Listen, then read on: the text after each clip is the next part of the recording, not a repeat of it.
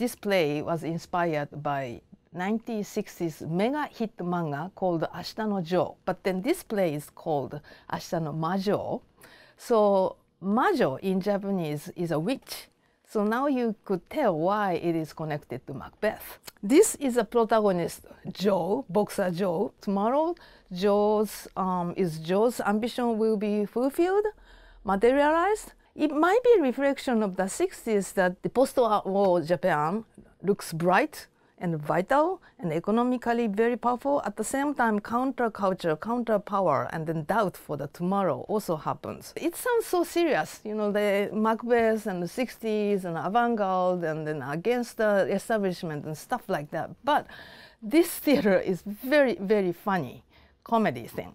So that is what you will be also inspired in different angle of the 1960s, I hope.